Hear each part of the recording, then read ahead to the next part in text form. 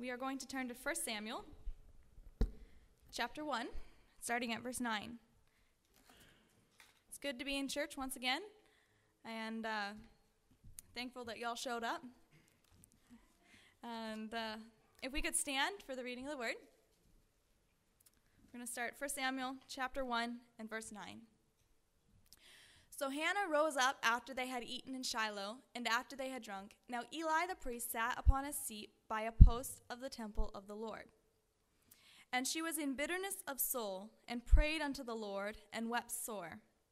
And she vowed a vow, and said, O Lord of hosts, if thou wilt indeed look on the affliction of thine handmaid, and remember me, and not forget thine handmaid, but wilt give unto thine handmaid a man-child, then will I give him unto the Lord all the days of his life, and there shall no razor come upon his head. And it came to pass that as she continued praying before the Lord, that Eli marked her mouth.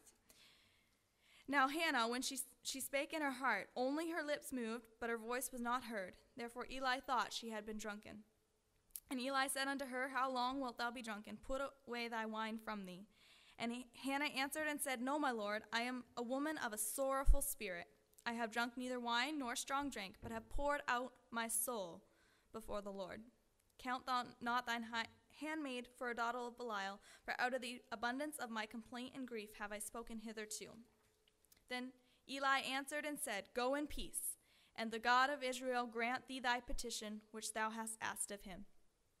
And then skipping down to verse 26. It says, And she said, O my Lord, as thy soul liveth, my Lord, I am the woman that stood by thee here, praying unto the Lord. For this child I prayed, and the Lord hath given me my petition which I asked of him. If you could all raise your voices and pray with me before we get into the word. Jesus, Lord, we need you in this place. We need your spirit. The liberty that has been here in worship, God, I pray that it would continue to be here as we try to get something out of your word that would help us, Lord Jesus. Be here in this place. Remove any distractions, Lord, and help us, Lord God, just to receive what you want us to. In Jesus' name, amen. And you all may be seated. So for a few minutes this morning, I want to speak on the cry of desperation. And how many of you have ever been in the grocery store or any kind of store and heard a child screaming at the top of their lungs, I want it, I want it, whatever it might be, chocolate bar, candy, some little toy car, whatever it might be, and they're screaming because they want this item. It's a picture we're all familiar about, some special treat they've grabbed along the way to the checkout, and they will not let go. And they're hanging on with all of their might, and maybe they're kicking and screaming, and their face has gotten red because they do not want to let go of this object. And I had one the other day, and the crocodile tears just flowing. It was talent. She must going to be an actress. And the whole store quickly learned that little Susie, or whatever her name was not allowed to wear her new shoes right away. And all the cashiers figured that out very quickly, all the customers. And, of course, the mother's trying to make them be quiet and get them out of there in a hurry because they're causing a scene. And everyone else just kind of smiles sympathetically because they've probably been there before and it's nothing new to them. But by looking at that child, you'd think that their life was in danger, that if something didn't happen, they were going to die right there on the spot. The world was ending. And They refuse to be distracted. You can try to distract them with something else, but no, they know what they want, and they're not going to be satisfied until they get it. And that is a true cry of desperation. Now, I'm not suggesting that you act like that or let your kids act like that either, but there's a few things that we can learn from their behavior.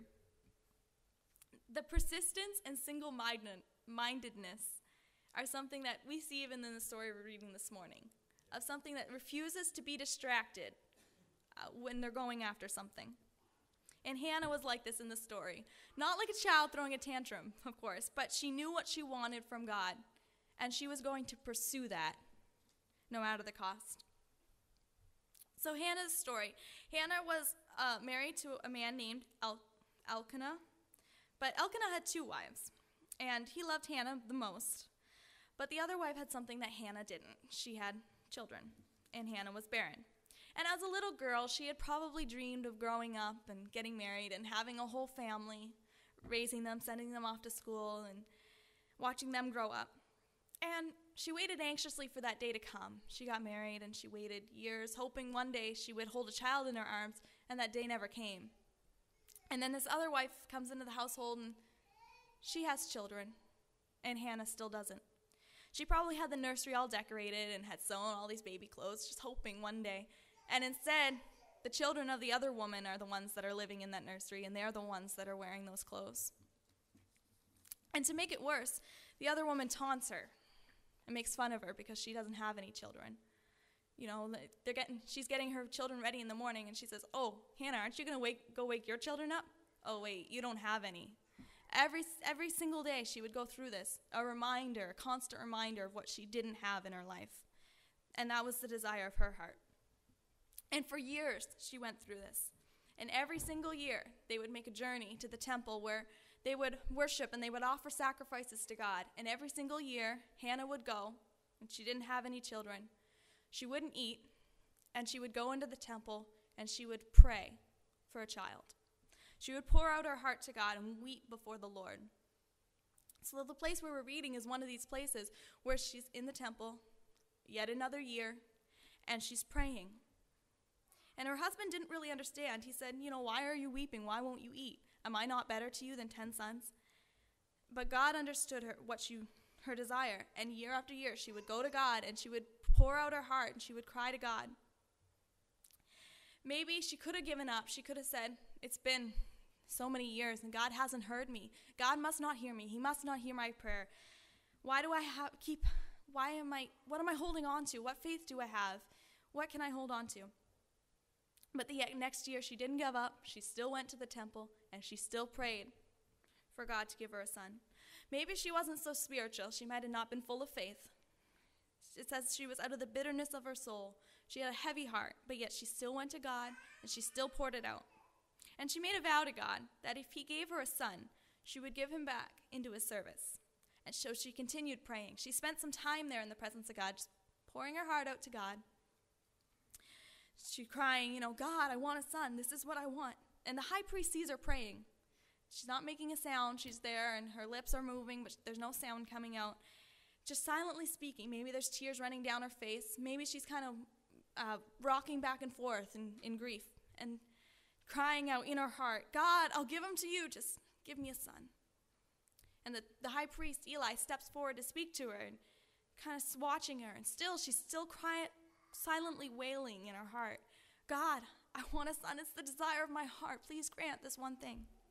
So finally, Eli decides to do something with the situation, and he rebukes her for being drunk. That's what he thinks. And she turns to him and she said, "No, I'm not drunk. I'm just pouring out my soul to God. I'm just telling God what's on my heart and what my desire is." And Eli says, go home. God's heard you. God's gonna answer. And the next time Eli sees that woman, I don't know how many years later, but she was leading a little child by the hand, a little boy, and she introduces him to the high priest. "This is Eli, this is the temple, and this is your new home." She brings him back to God. And from Hannah's prayer, there's a lot of lessons that we can learn about prayer and about when you have a need. First thing is she was willing to uphold her end of the bargain. If you want to get a miracle from God and then go back to living the exact same way, it isn't going to happen. God's a God of mercy, but at the same time, he takes vows very, very seriously. And if you come and you make a bargain with God saying, "If you heal this, I'll live for you. If you heal this, I'll do this," or if you don't uphold your end of the bargain, that's not the way it works. Hannah said, "If you give me a son, I'll give him back to you. I'll dedicate all of my blessing. I'll give it right back." And when it happened, she was willing to go through with it. And she brought her child, the one thing she had wanted in life, brought him back to God and said, "I dedicate him to your service." The other thing that she did is she continued in prayer. She was willing to spend time in God's presence in order to see her need met. Not just, "Hi, God, I need something. Actually, I want a son. Could you please give it to him? Give him to me. Okay, thanks. Bye." It wasn't that kind of prayer. It was pouring out her heart to God, spending time and taking the time to have a conversation and a relationship. Yes. Not just coming with a need and leaving, but pouring out her heart to God. And that's not something you can do quick. If you've ever poured out your heart to someone, it's not a couple seconds. It takes time. The other thing I noticed is that she didn't care what others around her thought. You know, she didn't care if they thought she was crazy or unspiritual. She knew where her help came from, that it came from God. So that's where she was going for her need, for the answer to her need. She was shut in with God. You know, I don't know if she was aware that Eli was there or not. Maybe she did know that. Maybe he was kind of hiding in the background. But it didn't really matter to her because it was just her and God at that moment. And the last thing I see is that she was persistent. Year after year, she went to the temple. She didn't see any sign that her prayer was being answered, and still she went back, asking one more time. And there's a pioneer preacher who taught in a Bible school on prayer, and they transcribed the tapes of it, and we have a book at home, Verbal Bean. And he teaches about prayer, and one thing that he teaches in the book is about what he describes as memorial prayers. Sometimes you see a prayer and it gets answered right away. It's something you can see, you can mark the time when it happens, the time when you prayed. But there's another kind of prayer that's memorial prayers. And the way he describes this, which is, I just find it really clear, is it's like a layaway. When you pray, you're walking into heaven's layaway, and you're making a payment on the answer to your prayer. Every time you go into your prayer room and you ask God about that, you're making another little payment. You don't know the full price. You don't know how many payments it's going to take. But one of those days, if you keep making payments, it's going to be paid off. Yes, amen. And you don't want to give up praying, because what if that was the last payment that it was needed to pay that thing off? What if you gave up just one prayer away from the answer? And Psalm 56 and 8, if you could bring that up on the screen, says, "Thou tellest my wanderings. Put thou my tears in thy bottle. Are they not in thy book?" And I don't know if this means one big bottle with all the tears mixed together, or if there's, each person God has a bottle for each person. I don't know that much about it. But this is the way I picture it. Whether this is accurate or not, I don't know. But I picture a bunch of shelves up in heaven somewhere, and there's a bottle. And maybe they have names written on them, or maybe they're prayer requests. But there's bottles sitting there. And every time a saint of God prays, their tears are added to that bottle. And, it starts out, there's not very much, and it keeps growing and growing every single time they pray and weep before God for that need. But the cool thing is, one day, that bottle's going to overflow, because there's only so much room in it before it can't contain anymore. And so one day, there's a few more drops going to be added in there, and it's going to start kind of running on the floor, and an angel's going to see it, and they're going to say that bottle's leaking. So they're going to have to run to God and say, "God, you've got to do something about that prayer, because that bottle's not holding anymore. It's starting to overflow and drip down onto the floor." And so God's going to that'll get his attention, and he'll have to do something about it.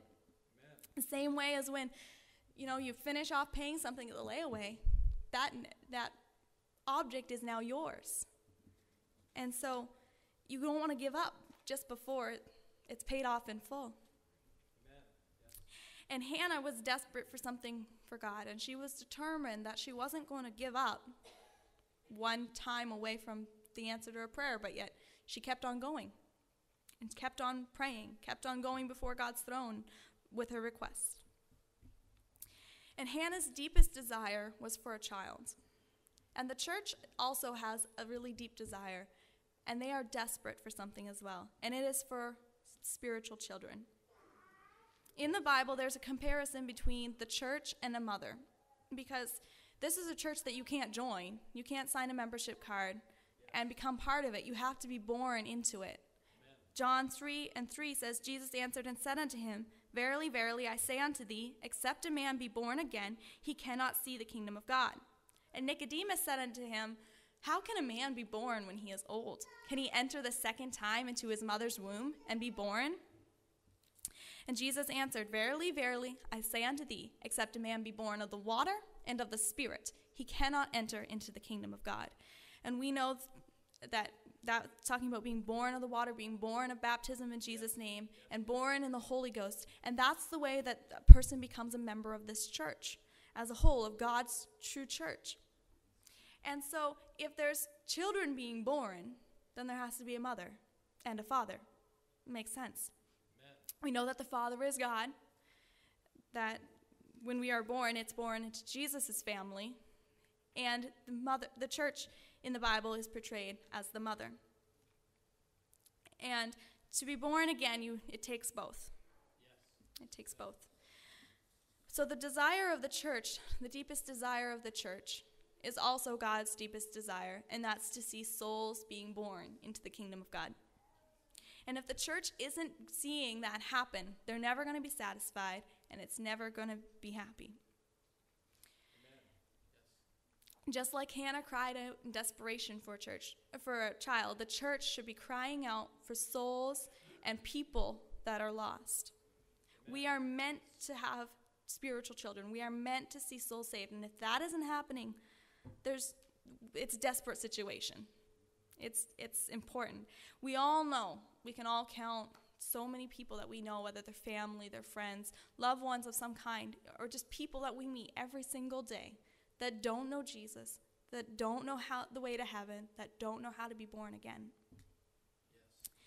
And like Hannah, we got to get desperate about that and get on our face before God, pouring out our soul to him, saying, God, there's this person and they don't know you, and standing in the gap between them and God and interceding for them. Interceding, a word just means standing in the gap, standing between God and someone who doesn't know them and just pulling them closer together, praying when they don't know how to pray or they don't even know that they need to pray, praying in their place.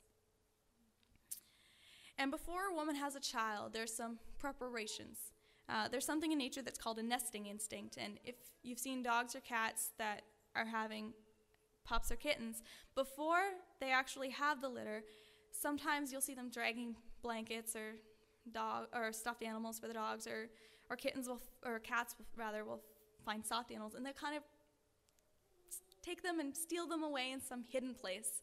And you wouldn't see them doing it too many other times, but it's just before they're having their kittens or whatever. And it's called a nesting instinct. It's this instinct to have a shelter for the baby to come into. And the internet says, I don't know if it's true, but even human mothers, before the baby comes, has this instinct to clean and organize more than usual. I wouldn't know if that's true or not, but that's what the internet says. Either way, there's baby showers to be had, there's clothes to be sewn, there's nursery to be decorated, etc. There's preparations that happen before the baby comes. And before the birth of a person into the kingdom of God, there's preparation that goes on within the church. And the environment has to be prepared, and the atmosphere has to be right for someone to be born. And that atmosphere is created through worship, through prayer, through living holy, and just loving truth. We create an atmosphere when we live like we know we ought to, and as the Bible says, and we worship and pray, that atmosphere is created where spiritual children can be born, where souls that need Jesus can come into the kingdom of God. And so that places a responsibility on our shoulders. We have to pray for our families, pray for our friends, pray for our communities, because we might be their only hope. They have to reach Jesus somehow. It's the only hope for eternity, but we might be the only link that they have to God. So we have to pray like never before. Isaiah 66:8 says, "For as soon as Zion travailed, she brought forth her children." We have to be willing to travail in prayer. That's a desperate prayer. A prayer that, it's not quick and easy, but it's a prayer that says, God, no matter what it takes, I want to see this soul saved. I want to see these people come to you. And that kind of prayer births things in the Spirit. Yes.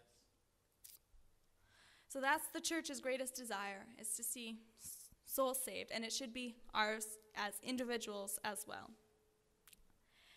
And finally, let's just look at this on a more personal level. We all have needs. Some of them are small, some of them are big, and some of them are for ourselves, and sometimes for others, for a family member or whatever. But we all have needs, and sometimes it's things we've prayed about countless times. We've prayed maybe for days, maybe for months, and maybe for years, and absolutely nothing has happened. We've said, God, where are you? Why don't you hear my prayer, and why aren't you answering? But all it is a case of what Hannah went through. She probably got discouraged too. She probably said, I don't understand, God, why you won't hear me. I don't understand why you're answering me. Maybe she doubted that God would even ever hear her. But still, every year, year after year, she went into the temple and she said, God, I'm pouring out my soul to you. I'm pouring it out to you. This is my desire. Yes. She was willing to serve. She was willing to carry out her end of the bargain. She wasn't concerned with the opinions of others, and she didn't care if anyone else heard her because she was desperate, and desperation will always get the attention of God. When Jacob wrestled with the angel of God, God said, let me go, for the day breaketh. And he said, I will not let thee go, except thou bless me. And we can do the same thing. Say, God, I'm not letting go. I'm not stopping praying. I'm not going to let this rest until I see the answer. And he told a parable actually in the New Testament about the unjust judge. And a lady seeking justice from her adversary kept coming to this judge, and the judge kept sending her away, go away. And she kept begging him. And finally he just gave in, just so she would get off his back. And the Bible says, how much more would God delight to answer the prayers of his children? He's like a father to us. He loves to answer our prayer. But yet, when that lady kept pestering the unjust judge, finally he gave in. So how much more is God going to answer our prayer when we're persistent about it? Yes. God always responds to a desperate prayer. There was also blind men in the New Testament that cried out saying, Son of David, have mercy on me. And the crowd said, shh, it's Jesus. You need to just be quiet and listen. And yet he was desperate for the answer to prayer, and he kept crying out, Jesus, thou Son of David, have mercy on me. And Jesus turned and said, where's that man? I want him brought to me. And he said, what do you need?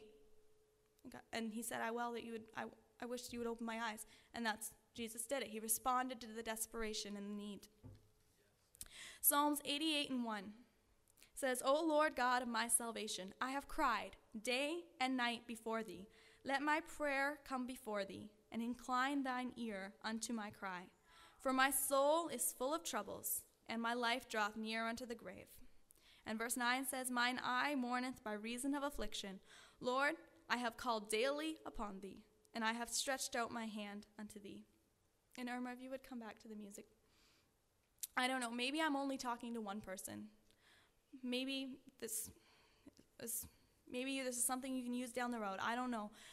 But perhaps there's someone here that's what they feel like. Like they've cried unto God so many times, and they prayed for something, and it seems like heaven's just silent, and that they can't see their answer. But remember Hannah, how she went back year after year with the same need. Remember that bottle in heaven that's, the tears are adding up in, and one day it's going to overflow. You just keep making that payment. Don't give up, because it might be the last one. And so as she starts playing and singing, if we could all stand. And let's come to this altar, because today, you don't know, it could be the last payment. It could be the last one that makes that bottle overflow. That's right. We We don't know, so keep making payments. Maybe today is your day. If it's not, keep on praying. If it is, this bottle's got to overflow sometime. Sometime that prayer is going to be paid off. Yes. So let's just come and talk to Jesus. Pour, like Hannah did, just pour out your soul before God.